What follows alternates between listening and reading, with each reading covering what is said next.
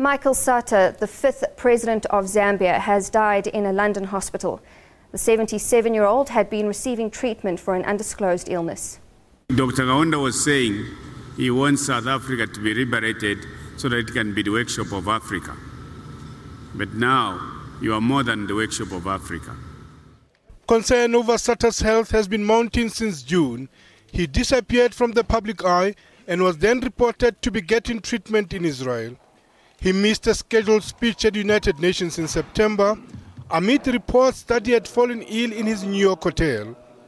A few days before that, he had attended the opening of Parliament in Lusaka, joking that he was not dead.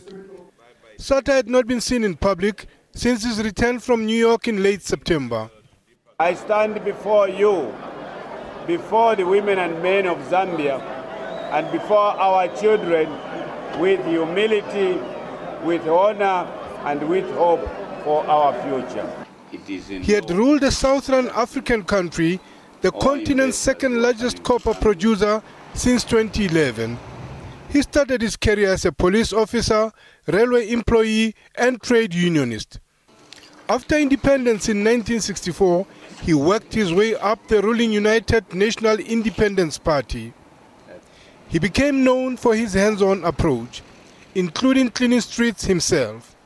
Sata later distanced himself from his first post-independence president Kenneth Kaunda. He defected to the movement for multi-party democracy. He served in several ministerial positions under the MMD. In 2001, he founded his own party, Patriotic Front, which won the 2011 elections with 42% of the vote. To his critics, an authoritarian populist. But Sata presented himself as a champion of the poor. In 2008, Zambia lost its president, Levi Mwanawasa, who died in France nearly 2 months after suffering from a stroke during the African Union conference.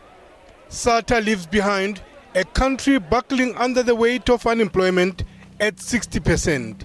Lehana Tsotetsi, SABC News.